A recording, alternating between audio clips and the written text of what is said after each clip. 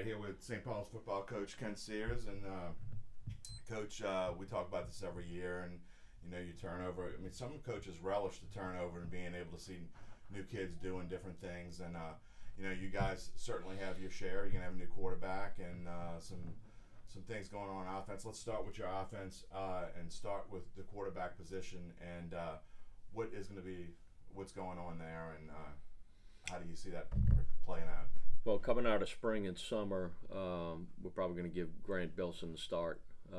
He's really had a good summer. Feel like he's a young guy with a lot of potential. Caleb Frost, tremendous athlete. We feel like we can utilize him better at receiver. He's got tremendous speed and gives us something at receiver, which is a need for us going into the season. So Caleb will probably get backup duty. And Jason Hips has also had a pretty good summer as well. So we feel good going into the season with a little depth there. But, we're going to go ahead and go with the sophomore beginning of the season. Looking up at your list there, on the offensive side of the football, you got an interesting mix, I think, of some new guys and some vets, if you want to call them veterans. Just talk about, and as well as I do, the offensive line never gets enough recognition and how important it is. And talk about what you got going on up on the O-line. Well, Jared Mybaum is our anchor. He's our return starter. He had a great year for us last year. Has had a great spring and summer. So he's the guy with the most experience. Probably the next guy with the most experience is Brandon Nolan.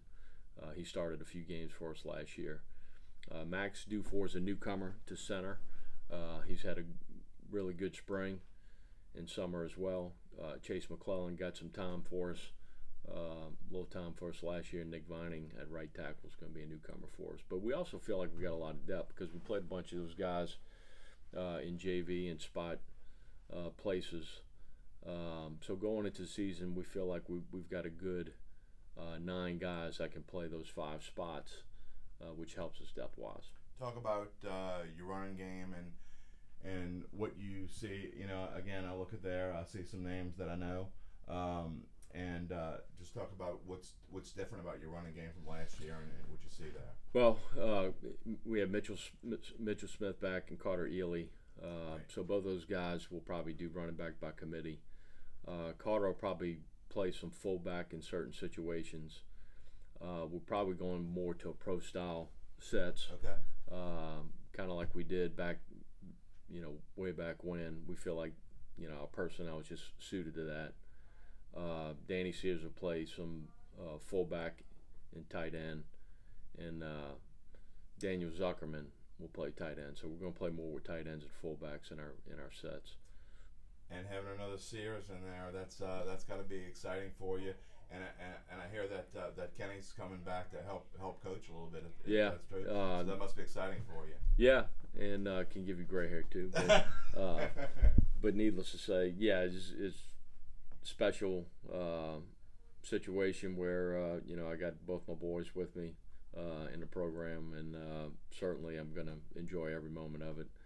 And they're both super competitive like me, so I'm sure it'll be interesting sometimes. But Kenny will do quarterbacks for us, and he's done a great job in the development of our guys so far. So, having 2 brothers on the staff could be a challenge. Yeah, I'm sure, because both have a different opinion about things. But I'm looking forward to it. I'm going to relish every minute of it. Does it make when Kenny's senior year especially? I know how special a season that wasn't for you, but does that make things go fast? I mean, it makes it go faster. I tell the kids every year that senior year how fast things go, and they don't realize it till the end. But as a coach, does it make things go faster for you too? I mean, just realizing how much time you got to spend. It's not a lot of time. Yeah. Just like any other kid, though, it's a journey, and Danny's got a few more years, and hopefully Kenny's with us that long as well. But it's going by fast. Talk about the offense overall. You talk about going back a little bit more to a pro style offense. What do you see? What do you see overall? And obviously some turnover there. How how many guys would you say are returning starters? I mean, you got a couple guys that started a couple games, but Right. overall, how many returning starters do you have? Return starters. It's lower than usual. It's lower. It's about four. Yeah. About four Yeah. return starters. 4 guys I could probably say were full time last year. Yeah.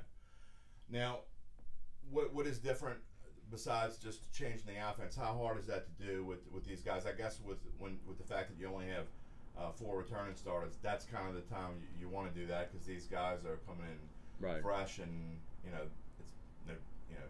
if you're going to change something, do that then. Well, being a spread offense for the last 5 or 6 years, a big challenge for us, going into spring was, terminology and getting everybody on the same page in terms of what we're trying to do. Trying not to change a lot of things in terms of how we communicate to each other and communicate to the kids. Obviously, rules and assignments change, but I think it's something that as a staff, we went all in a pro style situation, and so we all know it, and it just suits our personnel better. It's just personnel driven, and through my career, we've gone from playing, a flex bone type of offense to, it's all been personnel driven. This is what we do best, and this is what we're going to do. But we feel like that suits our personnel. That style of offense will be multiple. Right. We'll get in some spread sets as well. But certainly with, I think, the defense that we have coming up, have that ability to run the football, really will help our team. Speaking of the defensive side of the football, and I look up there, and I mean, we know that you got a couple of really kids that you're really excited about going into the season. And everybody talks about Galloway and what he's going to mean to this team, but just talk about the defense overall before we get into the personnel, about how excited you are. I know, this defense has kind of been shaping up for you. This could be a big year for your defense. Yeah, and that's where most of our returning starters come back on that side of the ball. But I feel like in that area we also have depth, because we play a lot of guys on defense. Yes. Obviously Wayne is a centerpiece of that, but also we feel like we have an opportunity to be pretty good in the front seven, because we have a lot of experience there and depth. Ikamina jumps out. Ikamina had a fantastic spring, but we also have depth at that defensive end. We got some newcomers in there, so we will have a good rotation. Jacob Frolick, we moved down to tackle. And obviously he was a starter for us.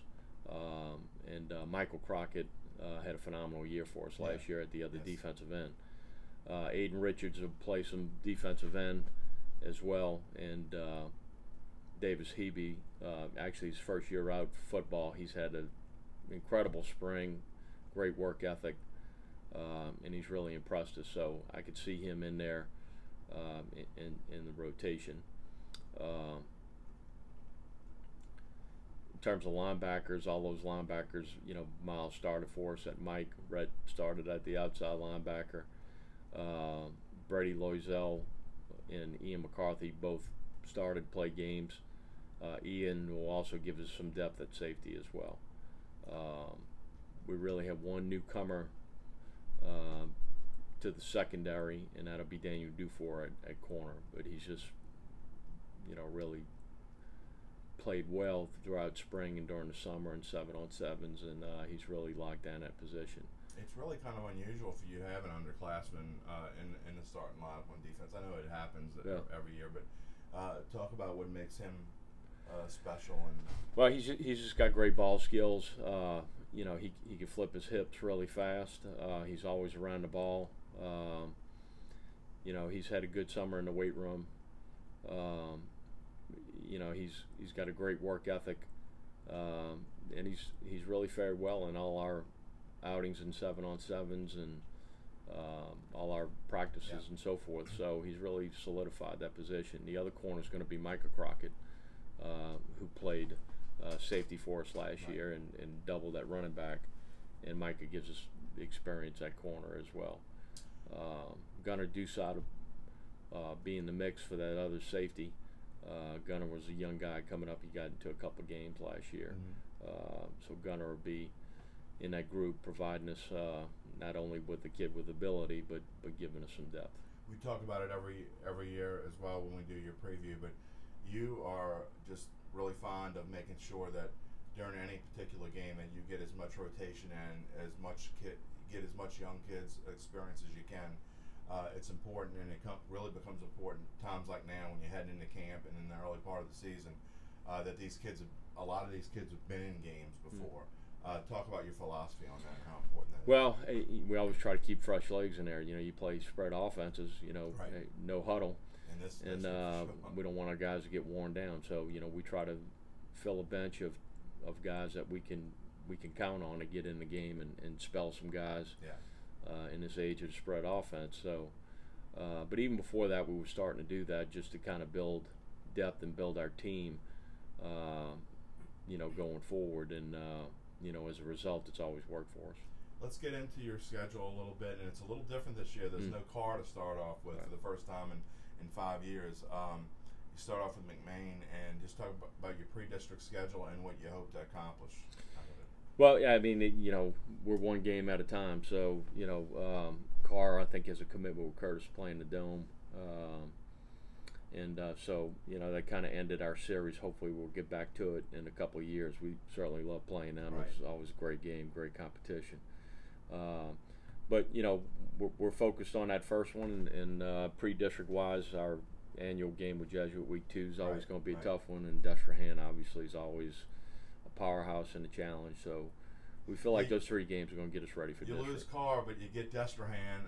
And obviously, they don't have John Emery, but they still have a really, really good, solid running back, and you know that Coach Robichaux, that they're going to be a tough team to beat. But so you always focus on really having a tough pre-district test because you feel like, for you, that's the way to get ready for district, right? Yeah, it gets us ready and gets us used to the type of teams that we'll face down the line. And obviously, Destrehan's one of those teams. Coach Robichaux does a great job, and they just reload. So we know that game's going to be a challenge.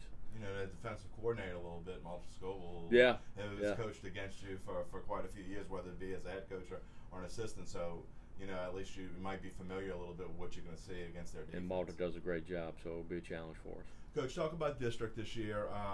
Every year's different.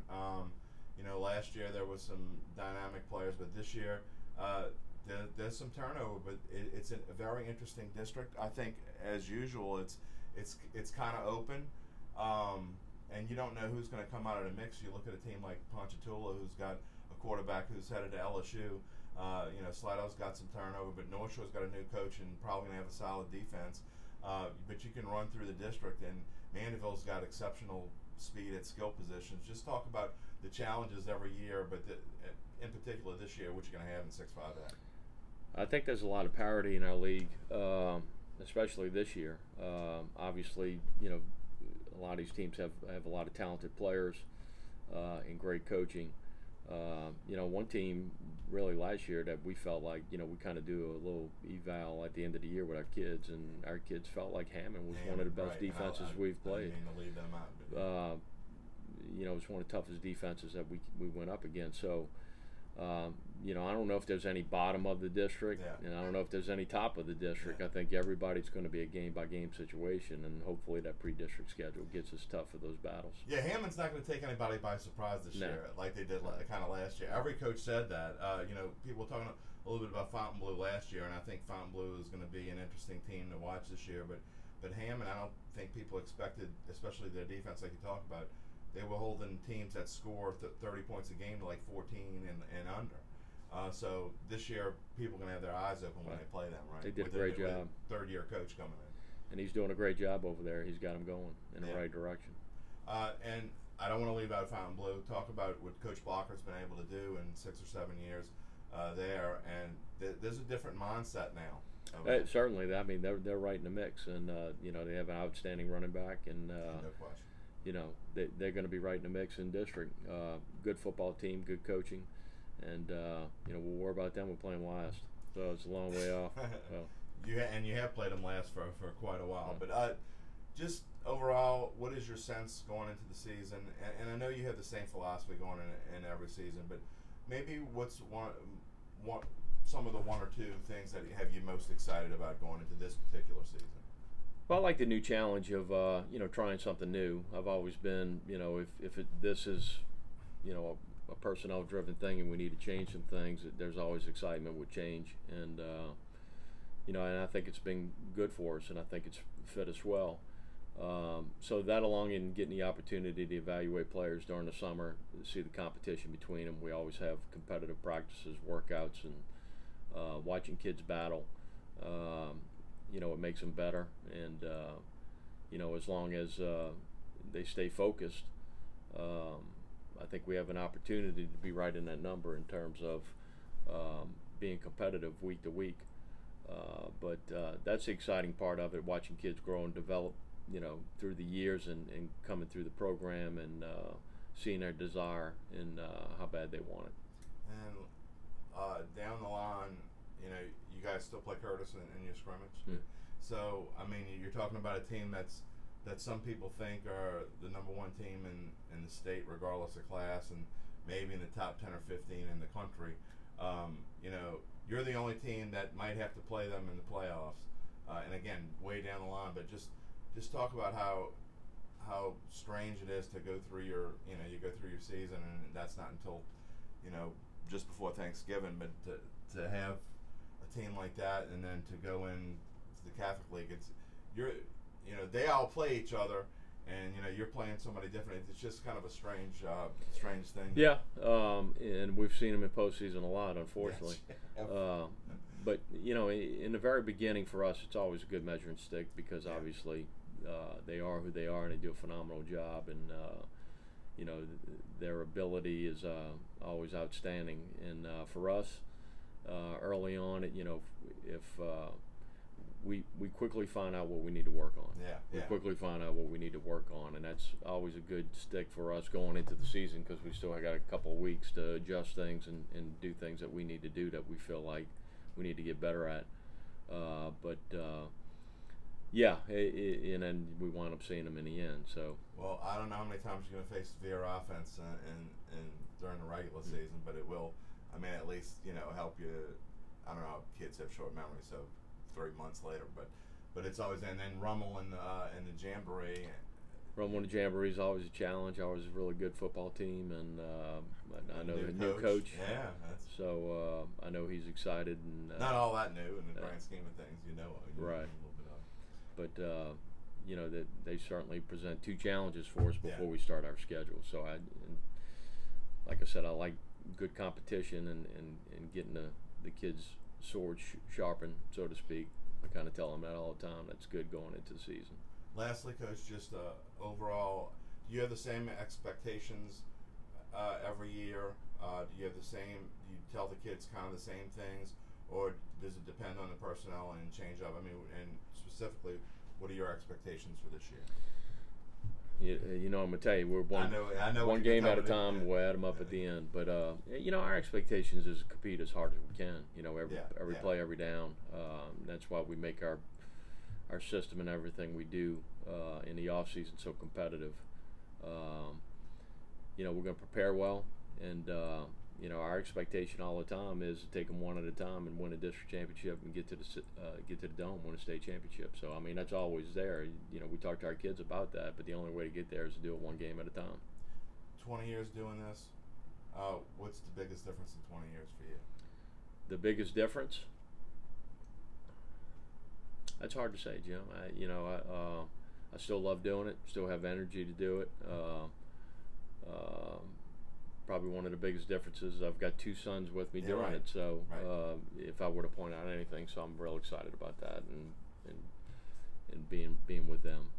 You think you'll still be wearing this shirt and doing this 20 years from now? If I live that long, yeah. If they don't kill me. Coach Ken Sears, thank you for joining us. Thank you.